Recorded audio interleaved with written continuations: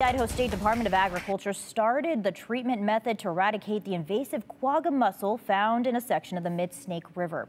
Now, the state's aggressive treatment method is also expected to kill a significant number of fish. And News Channel 7's Jude Binkley has been following the quagga response since the invasive species was found in the river on September 18th.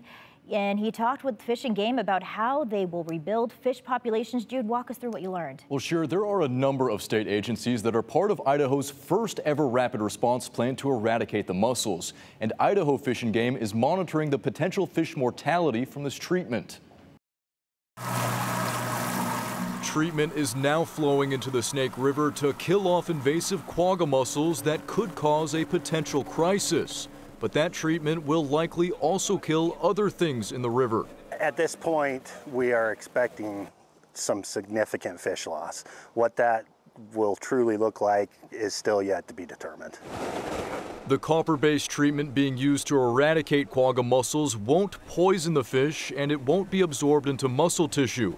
Instead, it prevents the fish from being able to take oxygen out of the water and into their bloodstream. The chemical binds to the oxygen receptors on the gills, and so if these fish sense it, they could potentially migrate downriver. Before the treatment started going into the water, Idaho Fish and Game sampled the section of the Snake River that will be impacted between Twin Falls Dam and Niagara Springs to get information that will help rebuild fish populations in the future.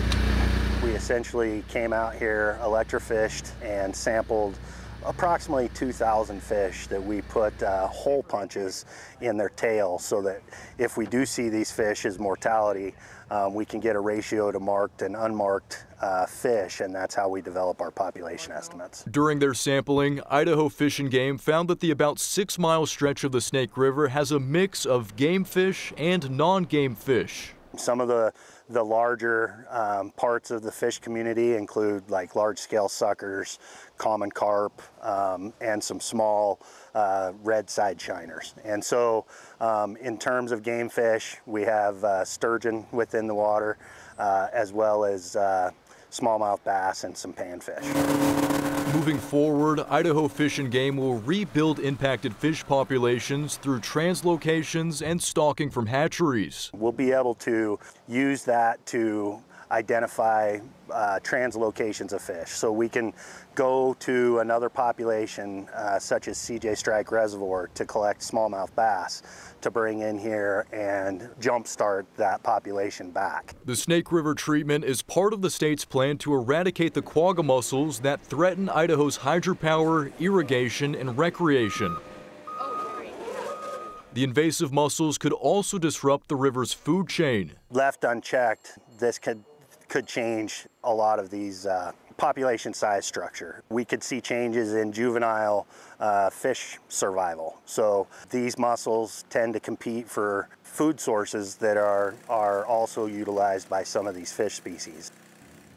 Idaho Fish and Game says this is an evolving situation, and biologists will continue to monitor the treatment area. And sure, there's also a fish hatchery in Niagara Springs, and the State Department of Agriculture says that will not be impacted by the treatment.